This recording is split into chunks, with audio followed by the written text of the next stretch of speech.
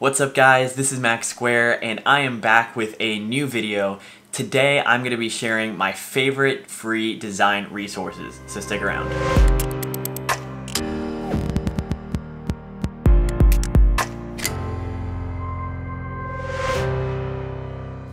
So I put together a list of 8 free design resources that you can use whether you are a designer or you have no idea what you're doing and you are looking for some free resources. So the first tool is called COOLORS, and this is a really quick and easy way to generate a color palette. So if you head over to coolors.co, you can start the generator and it'll take a second to load, but once it's up, you'll see that it immediately populates with 5 different colors. Now you can customize these and everything, but if you don't like those colors, you can just hit spacebar and it'll reload.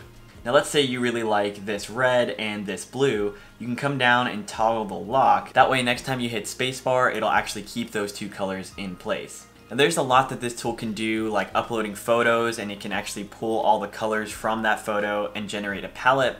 You can browse other people's palettes. You can even create gradient palettes where you put in 2 colors and it fills it in with different options in between.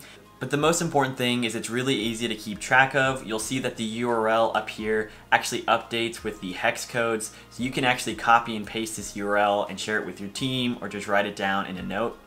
And if you come over here to export, you can save it as a PDF, an image, and a couple other different formats. Number 2, we have Unsplash Source. Now a lot of people are probably familiar with Unsplash, or at least the concept of free stock photos. Unsplash is an amazing resource for that. But what you may not know is that you can actually type in source.unsplash.com and you can generate a URL to pull for placeholder images or whatever you would need. So for example, we can copy this URL they have here and we can just hit random, and you'll see as I put that in there, it puts in this image. If I paste it in again, it pulls in another one. You can also add a dimension, so if you want a square photo, you could put 800 and then put an X and 800 again, and you'll see it generates a photo in a square dimension.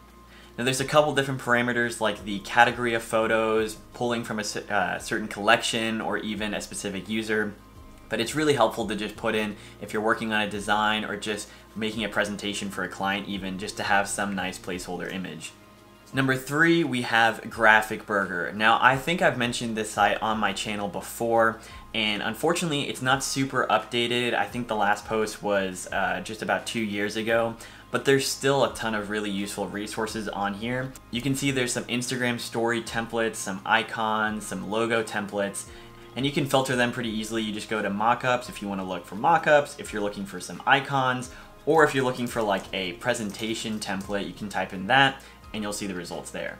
Again, it's not very updated, but there's still a lot of good stuff you could pull from. Number 4, we have UNDRAW. Now this is essentially the Unsplash of illustrations and vector designs. As you can see, there's basically just a ton of different scenes with people and certain objects in there, and you can actually change the color at the top. If you come up to here and you want a red option, green, or if you have a custom brain color, you can throw that in there.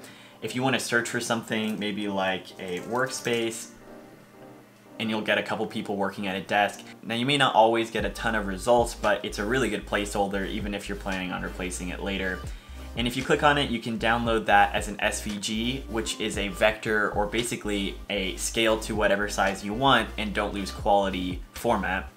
Or you can also download a PNG if you're used to that. Number 5, we have freedesignresources.net. And this has a ton of really cool resources. You can see there's some mockups, fonts, and very similar to Graphic Burger, but it is definitely more updated. Number 6, we have freebiesbug.com, and this is more for web design and kind of user interface design. So you'll see a lot of things like typography or fonts and a bunch of icons, different mockups.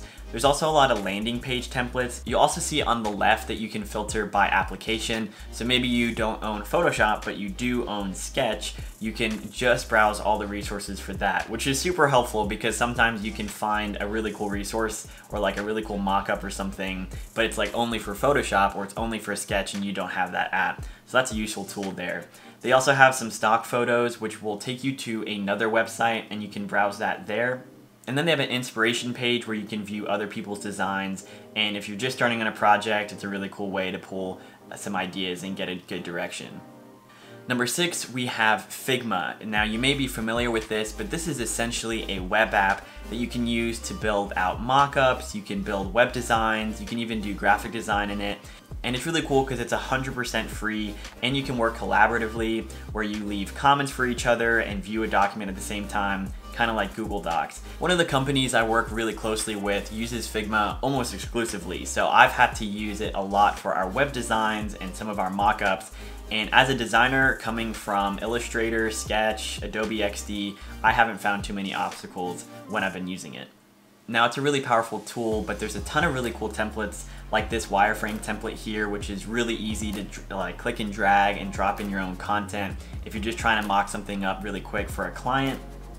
But I'm gonna do a whole bunch of videos on this in the future. Now lastly, we have a Mac app called SLURP.